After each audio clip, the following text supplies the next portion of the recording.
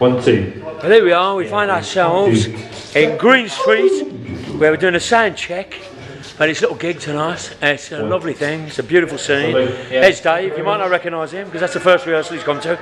And there's our kid, little Maggie Smythe, or Maggie Hancock, as she's now known. 17 years old and she's in this band, look at her. Next to all of us, oldies. We finally got some monitors, I think it's going to be a beautiful night. It's a great room, look at that parachute over the top. I've set up a bar in there, little Mikey. What a great room, I could live in a room like this.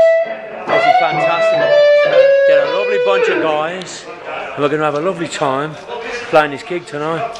There's Keith York over the back, plays with Lady Twan and Lightning Seeds.